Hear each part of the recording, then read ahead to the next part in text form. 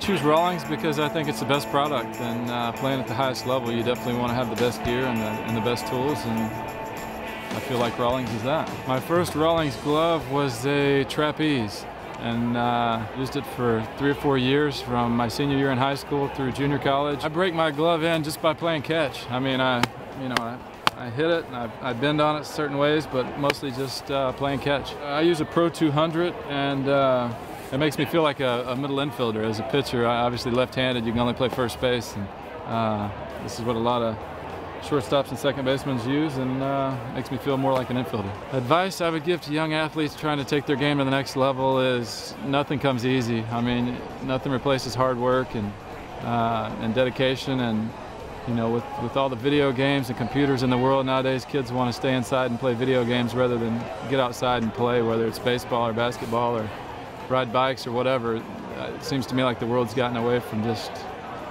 being outside and playing, and that's a huge part of becoming athletic, and yeah, like I said, nothing replaces repetition. My personal goals are the same as they've always been, and that is just to stay healthy, make every start, and give the team a chance to win every time I pitch. And I feel like if I do that, the numbers and everything will take care of itself. And team goals, obviously we want to win the World Series. That's the ultimate goal, but you know, there's a lot of things we got to take care of between now and then, and focus on each day one at a time, and make sure that we work hard. And if we do those sort of things and stay healthy, then I think we got a really good chance.